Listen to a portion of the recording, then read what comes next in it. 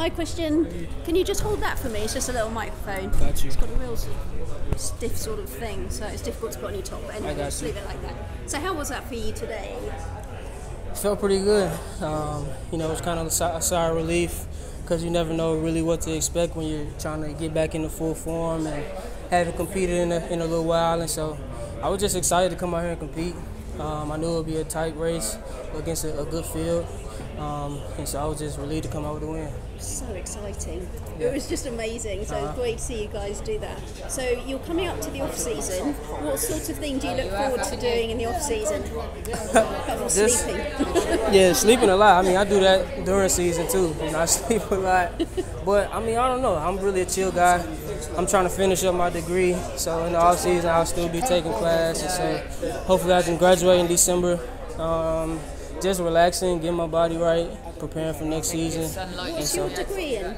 Sport management. Oh, okay. Yeah. And do you know what you want to do with that once you've got it after your athletics career?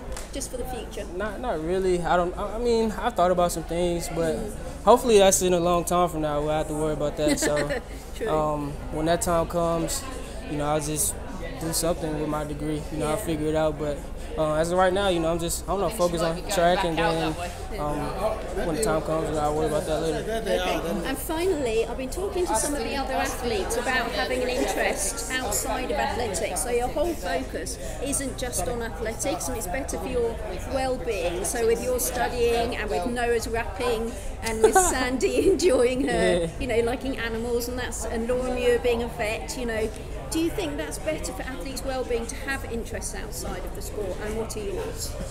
Yeah, I think so.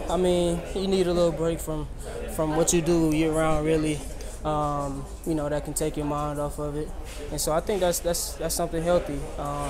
It gets kind of tiresome when you're always just locked in and you're always focused on competing, and so it's good to try to get away a little bit. Me, I don't know. I don't really have any just hobbies that I regularly do. For me, I don't know, I like to just chill with my friends. Every time I get to go home, it's always good, and hang around my family, get to hang out with them, and every time I'm with them, I have a lot of fun. And so I'm just looking forward to that in the off season, and that'll just take my mind off the track a little bit. So, Thank you so much for your time. Very kind of you. Thank you. Thank you.